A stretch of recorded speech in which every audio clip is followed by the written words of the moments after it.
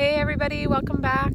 It's Friday, March 27th, and this is the last day of school before spring break. So I just wanted to say I hope you have a really awesome spring break, good week off. I will not be assigning any academic content during this time.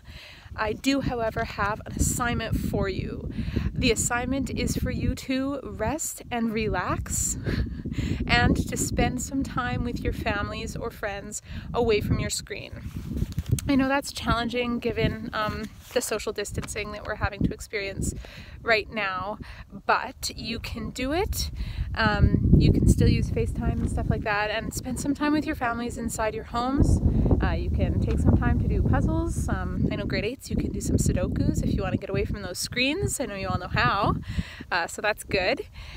And I just wanted to say that I will be taking the time during spring break to keep trying to come up with creative ways to deliver my instruction and the content to you so that I can provide the best education for you during this challenging time. Your education and well-being are the top priority of us at school, and we're just going to keep doing our best to make sure you get the education that you deserve.